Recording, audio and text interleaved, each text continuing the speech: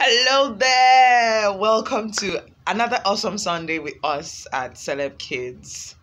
How are you? How was your week? Hope you had an interesting one, a swell one. Hope you had fun. I'm sure if you've been attending online school was interesting. Everybody looks forward to the weekend, I know. So you were looking forward to getting a break and to resting. I'm so excited to be talking to you again today. My name is Ify, and I'm going to be bringing God's word to you along with another tutor, Tommy. We promise you guys are going to learn. You're going to have fun. You're going to be better equipped at being a Christian. So remember, for the last 4 weeks, we've been talking about how to reach the world with the love of God, how to let people know that God loves them and has a plan for them. And we've been talking about different groups of people of different faiths. We've talked about Muslims, and in the last week, we talked about Jehovah's Witnesses. And we're continuing with that today and rounding up today. So get ready, have your notepad, have your pen, have your Bible beside you, because it's going to be an awesome session. But before we delve further into today's class, I'd like us to pray. So bow down your heads and let's pray. Dear Heavenly Father, we thank you for a chance to learn your word and gather together as friends, as your children. We pray, Daddy, that every word that we hear today would be for us useful in propagating the gospel. With the things that we learn today, we'll be able to tell our friends about the love of Christ. We'll be better equipped. We'll be better teachers of the gospel. Thank you, Daddy. In Jesus' name we prayed. Amen. Now that we're done praying, we're going to spend the next few minutes praising God in a few songs, after which we'll go into the lesson for the day. So don't go away. We'll be right back. See ya.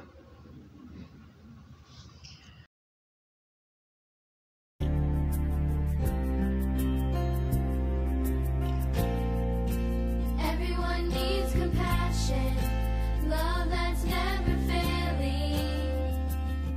Let mercy fall on me. Everyone needs forgiveness, the kindness of a Savior, the hope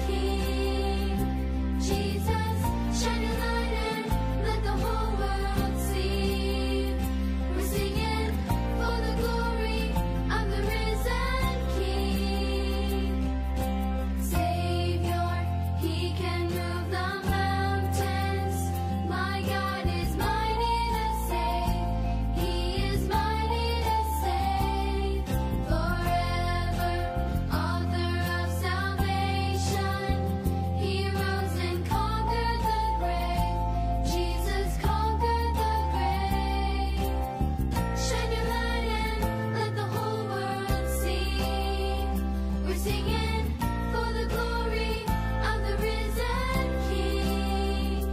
Jesus, shine your light and let the whole world see. We're singing for the glory of the risen King.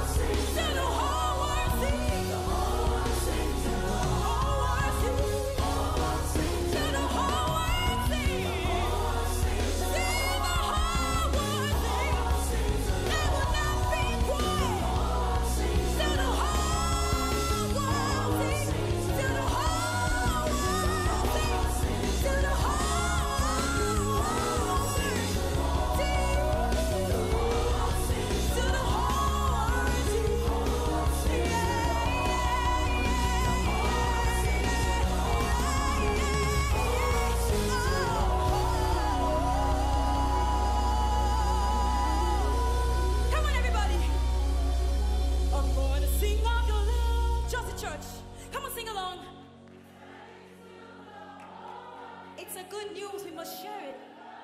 Yeah, yeah, yeah, yeah. I'm full of boldness. Yes, the whole world must hear about our Jesus. Come on, sing it. Sing of your love. It won't end here. We'll go out and tell of the love of Jesus. Oh, yeah. Oh, you've done so much for us, God. We won't keep it to ourselves. You died not just for me, not just for you. You died for the whole world. One more time. I'm gonna sing of your love, God. I'll tell it. I'm gonna sing, sing, sing, sing, oh. The whole world sings along, hallelujah. The whole world sings along, yeah.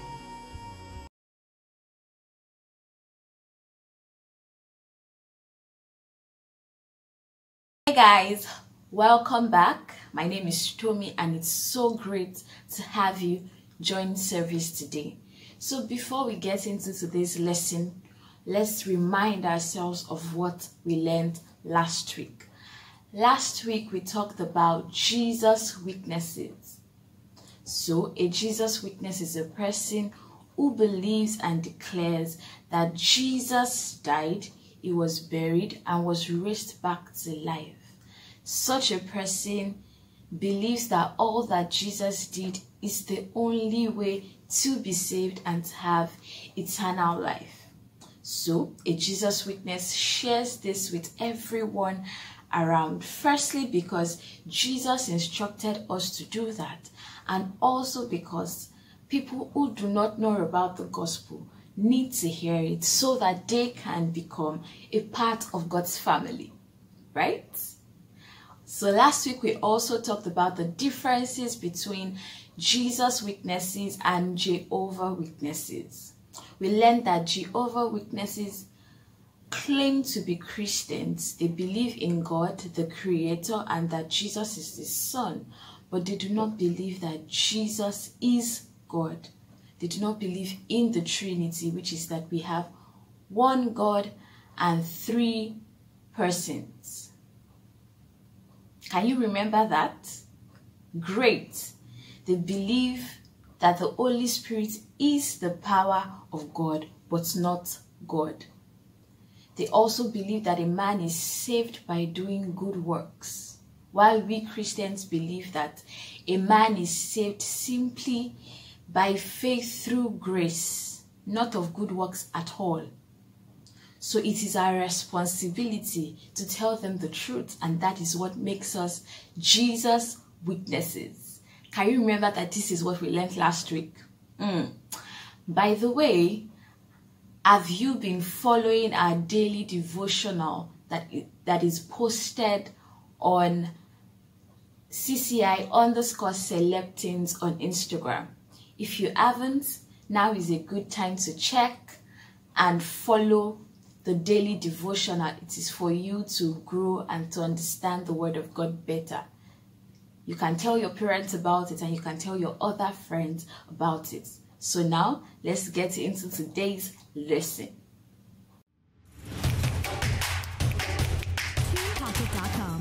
Hey kids, it's time for today's lesson. At this point, make sure that you have your writing materials. Alright, let's start. Last week, we talked about Jesus' witnesses, and so this week, we're going to continue with the same topic. So you can just write in your notes, Jesus' witnesses, part 2. Great. Also, last week, we learned about the differences between Jesus' witnesses and Jehovah's Witnesses. Today, we'll talk about how we can help Jehovah's Witnesses become Jesus' witnesses. So, let's turn our Bibles to Romans chapter 10, verse 2. Romans chapter 10, verse 2. Go ahead and open your Bibles. Romans 10, verse 2. And it says, I can say this about them. They try to follow God, but but they do not know the right way. Let's read that again. I can say this about them. They really try to follow God, but they do not know the right way. You see, in this verse, Paul was talking about the Jews. He said that they really tried to follow God, but they had learned about God the wrong way, and so everything they were doing was wrong. Just like every other religion that has not accepted Jesus and the gospel of Christ. They may appear to be very passionate about the things of God, but because they do not believe that Jesus is God and that we are saved by grace, they are doing it all wrong. It's quite sad that they think they are correct, but the Bible says otherwise, and we know that the Bible is the standard. So the Bible already tells us that the only way of knowing God is through his Son, Jesus Christ. When anyone tries to do that outside of him, they fall into error. So the good news is that this is where you and I come in. Because we know the truth and we are Jesus' witnesses. It is our job to tell everyone that hasn't believed about what Jesus has done for us to be saved. So you and I should tell even the Jehovah's Witnesses of what Jesus has done for them and how they can be saved through what he has done. Do you understand? So, but before you can tell a Jehovah's Witness what they need to know, you have to understand what they believe, and you also have to understand what the truth is. I'll take that again. For you to witness to Jehovah's Witnesses, see what I did there? For you to witness to Jehovah's Witnesses, you have to first understand what they believe and also what the truth is. Remember that there can only be one truth and nothing else. This truth is what the Bible says. So remember that when we talked about one way, we saw from the Bible that Jesus is the only way to God. Salvation is found only in him. This is the basis of our belief as Christians. John chapter 14 verse 6 says, Jesus is the way, the truth, and the life. No one comes to God except through him. Yes, you see, Jehovah's Witnesses do not believe this. So it is our responsibility to explain to them that Jesus is the Son of God and also God himself. In Luke chapter 1 verses 27 to 38, you can go ahead and read these verses. We see why Jesus is called the Son of God. It is because there was no human input in how Jesus was conceived and in his birth.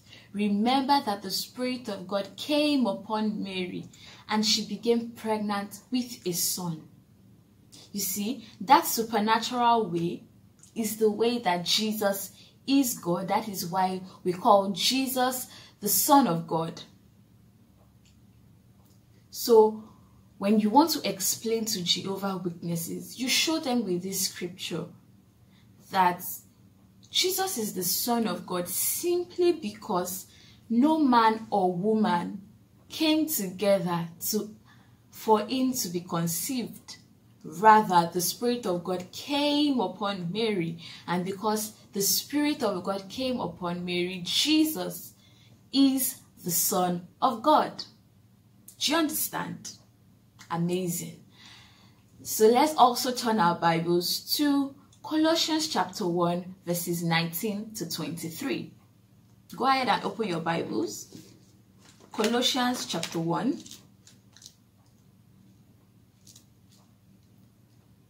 verses 19 to 23. And it says, "For God in all his fullness was pleased to live in Christ, and through him God reconciled everything to himself. He made peace with everything in heaven and on earth by means of Christ's blood on the cross. This includes you who were once far away from God. You were his enemies, separated from him by your evil thoughts and actions. Yet now he has reconciled you to himself through the death of Christ in his physical body. As a result, he has brought you into his own presence, and you are holy and blameless as you stand before him without a single fault. But you must continue to believe this truth and stand firmly in it. Do not drift away from the assurance you've received when you heard the good news. Okay, let's stop there. You see, in the verse that we just read, we see that God's way of bringing us back to himself is through his son, Jesus Christ. Just like Jesus already told us in John 14 verse 6, that he is the only way to God. Colossians chapter 1 verses 19 to 23 also confirms it. So Christ is the miracle the world needed to be reconciled to God, to come back to God. Do you understand? So as compared to the Jehovah's Witnesses, where we know that Christ is the only way to God because he's the Son of God and he gave himself freely for us. Are you still following me?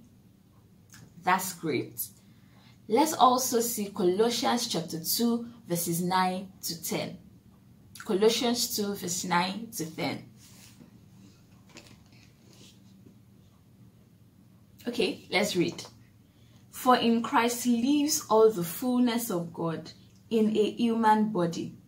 So you also are complete through your union with Christ, who is the head over every ruler and authority.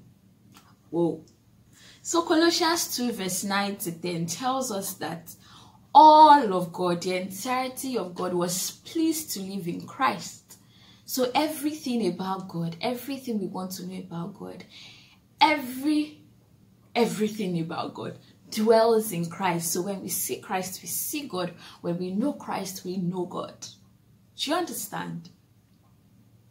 All of God dwells in Christ Jesus. So even when Jesus was on earth, remember the word incarnation. It was God in human body walking on the surface of the earth. So yes, Jesus is God. He's not just the Son of God, but he is also God. That's one thing we need to know and we need to be sure of when we are talking to Jehovah's Witnesses. We need to help them realize that Jesus isn't just the Son of God, he is also God. Why? Because Colossians chapter 2 verse 9 to 10 tells us that. Hallelujah. So kids, it is important that we know these truths so that we can be Jesus' witnesses to the Jehovah's Witnesses. When we understand that Jesus is God and is also the Son of God, we can explain to them the truth. We can help them see the truth in the Word of God.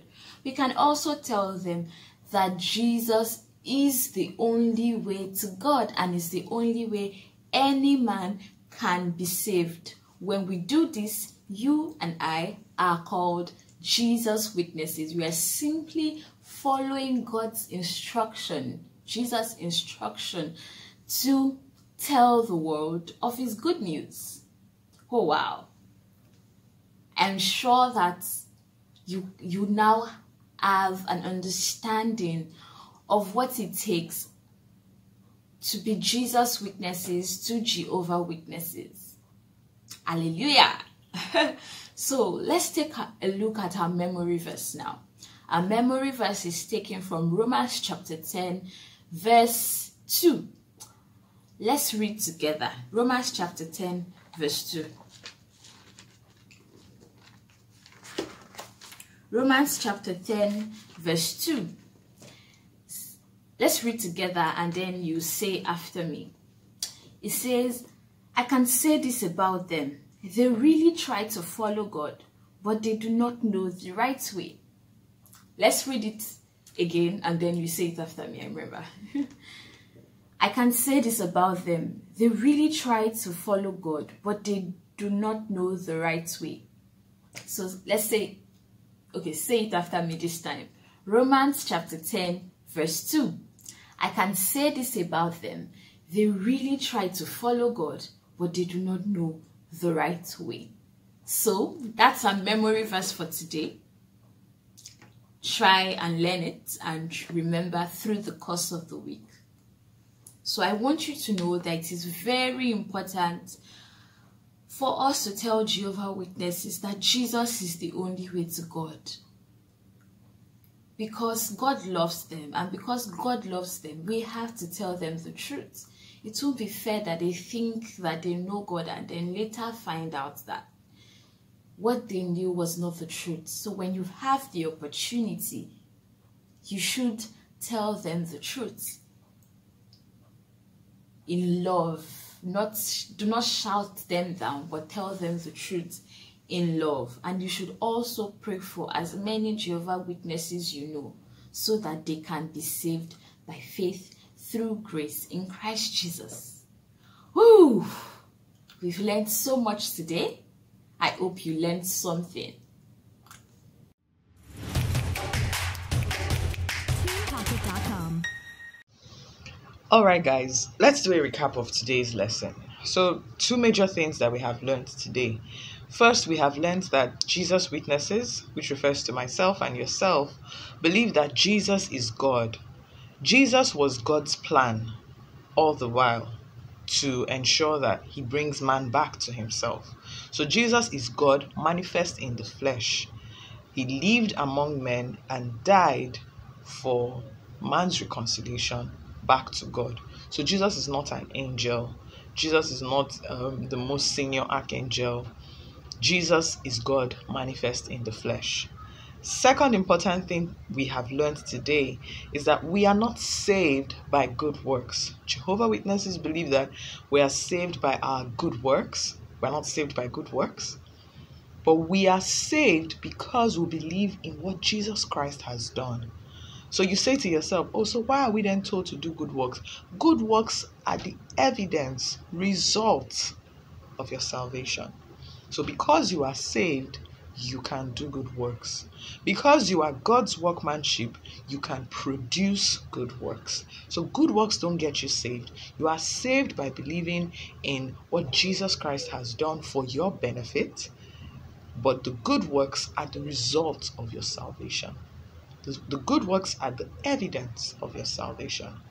So these two things are very key when you talk to your friends who are Jehovah's Witnesses in school, on the playground, or you have cousins who are Jehovah's Witnesses. This is very important information for you to share with them. So we have learned what they believe and we have learned what the truth is so that we can teach them better, teach them differently.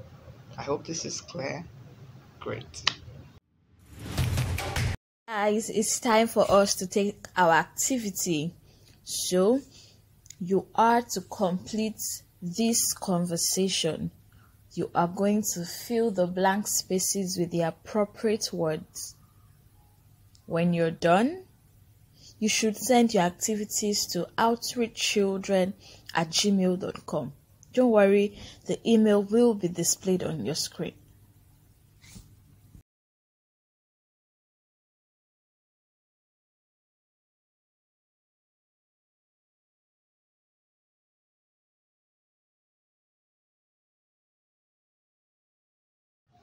Oops, look at the time. We've come to the end of another episode with us at Celeb Kids Online School, Online Church. We trust you learned a lot. It's been a packed month. My advice for you is to go back to your books, go back to your notes, go back to the videos so that you can read and watch and remember what it is that you have learned this month about sharing your faith with others, Muslims, Jehovah's Witnesses, and people who don't even have an idea what it is that they should believe. I trust that you guys will be equipped to be better at talking to your friends about Jesus Christ. Okay, guys, let's take our benediction as is our tradition. If you're just joining us for the first time and you don't know it, it's okay. You can say it after me. But if you do, please join me as I say this. We serve God by His Spirit. We boast in Christ Jesus. We put no confidence in the flesh. We experience progress and joy in the faith because we are celeb kids. Great.